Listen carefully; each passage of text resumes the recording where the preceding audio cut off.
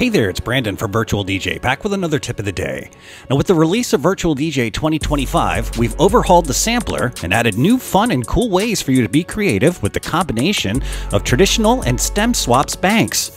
This allows you to easily remix on the fly and create redrums and interesting wordplays to make your audience go crazy. Here's what's new. To access the sampler on a standard 8-pads controller, press the sampler pad mode button on the controller or select the sampler pad page with your mouse in the decks.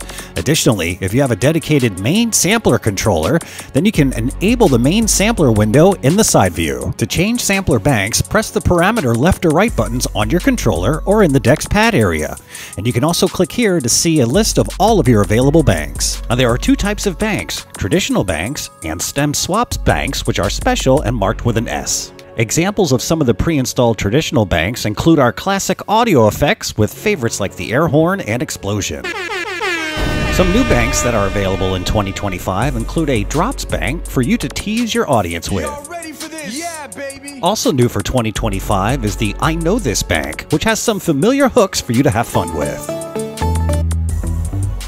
Also now available is a new video samples bank for you to add little video effects with classic shadow dancers, count-ups and countdowns, and more. The second type of bank, and new for 2025, are the StemSwap Banks.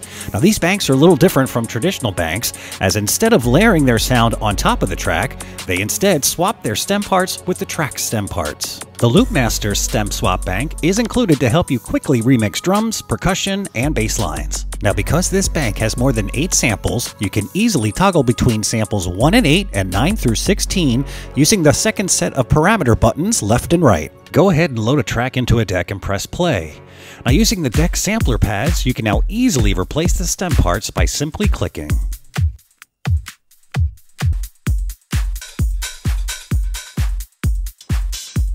Now keep in mind that if you trigger a sample in the main sampler window versus in the deck's pads area, then the sample will behave as a traditional one and not StemSwap.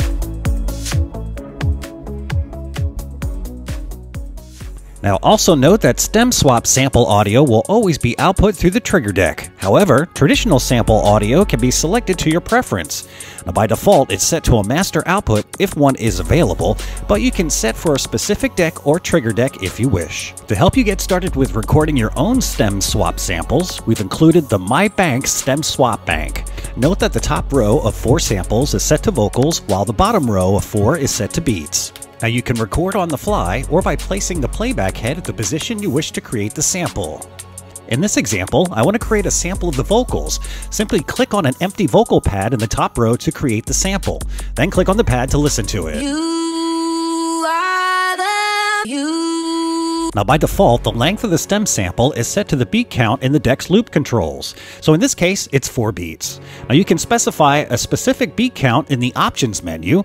However, for on-the-fly remixing, it's easier to simply change the loop controls. So instead of a 4-beat sample, let's change to a 16 to get a full phrase. Now to delete the sample, right-click on the pad with your mouse or hold Shift on your controller, then press the corresponding pad. And now press the pad again to record our 16-beat vocal sample.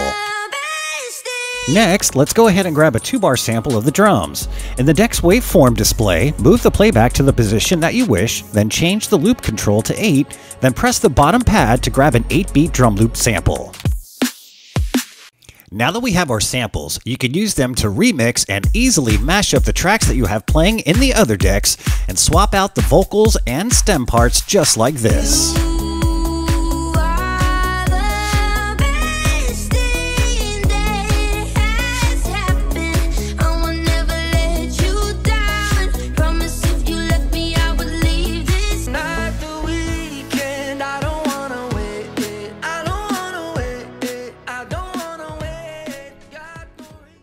Additional settings available in the Swap Bank options menu are you can lock or unlock the bank to prevent any changes or new recording. Additionally, you can also specify what stems parts each pad will record.